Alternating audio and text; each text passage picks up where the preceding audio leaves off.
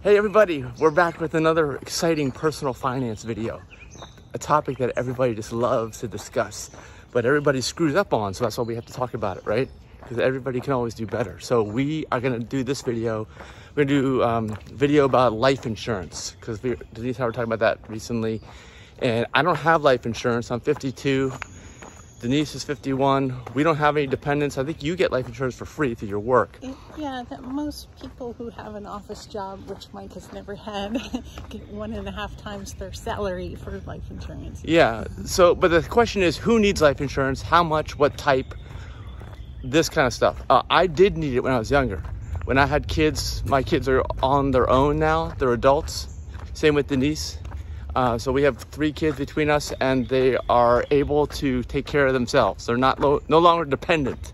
So when you have dependents, whether that's kids or, I don't know, maybe you have a really expensive dog to take care of, or something, I don't even know what. An elderly parent. Yeah, but still, that's a different situation. You have to look at, like, if you were to die as the one who's basically sole supporter or mostly supporter or half supporter of a household, how would the rest of the people survive financially?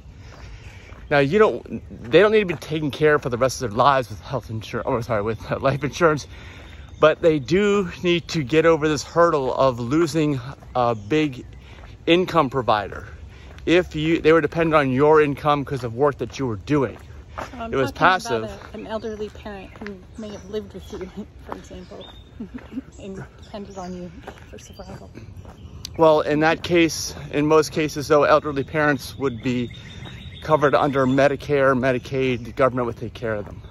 But like the children, if there's kids, younger kids, that's what you really got to be concerned about. There's nothing in place other than the foster care system to take care of the kids, I guess, you know? So you need to have some kind of a backup. And that's why during your income earning years, when you're not financially independent or not even close, you should carry life insurance. You should have enough to get people through. It shouldn't be a thing where the kids never have to work another day in their lives or whatever. You know, it shouldn't be like winning the lottery, because you probably don't have enough money to buy a policy like that anyway, because you're working. And times are tough. They're always tough at those times. So you should find like the least expensive term life insurance that you can buy.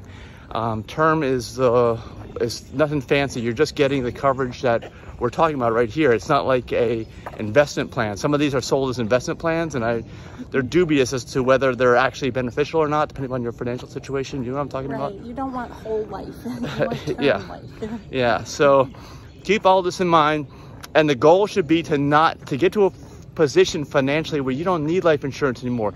Even before your kids are no longer, you no longer have dependents. You just have to build up enough of a nest egg or enough of some passive income to the point where it doesn't matter if you're alive or not, even though you should still stay alive. We don't want you to stay alive. That they're not going to be in a financial crisis all of a sudden if you were to die. Anything else to add to that? When I was looking to buy a life insurance policy, they asked if I was married, and the question is like, well, why? Is it because if I were married and my spouse had an income and I bought life insurance and had him as a beneficiary, he would not need that benefit, so the agent might not even sell me a policy. So that's why. Might not sell you a policy? Right, because you don't need my extra income if something happened to me. You don't have a vested interest in it, so they might not even give well, it to you. My experience has been kind of almost the opposite. It's been like everyone's trying to oversell me. They're trying to sell me way more coverage than I need, because like I said, you don't need to fund your kids' retirement out of your life insurance policy. You're just trying to hold everybody over so that they can take care of themselves in whatever way they want to do. And the other thing is they're trying to sell me like the whole life you were talking about, or the investment plans, which I didn't want to do because I didn't. The problem with this is the people who need the life insurance are usually in delicate financial situations, and they don't have extra money for this. If they had all this extra money, they wouldn't need the life insurance, you know? So it's like a catch-22 almost.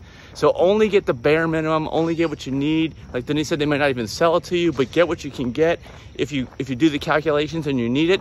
And there's plenty of resources online where you can figure out what you might need. But again, just get the bare minimum. Don't get anything extra. You're not even going to be around. It's not like they're going to win the lottery. And if you make it so that everyone wins the lottery when you die, someone may come after you. You don't want to make it like that either. Be more valuable debt. Yeah, you don't want that to happen. So that's all I have to add. Let us know in the comments your experience or how much you think we should buy, rule of thumb, this kind of stuff, links for good resources on that.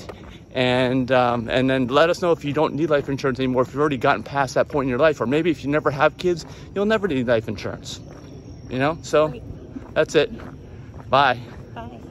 One last thing from Denise. I've heard this in the news so many times. If someone gets accused of murdering their spouse, it's usually because they took out $1 million life insurance policy just weeks before they mysteriously died. Yeah, yep.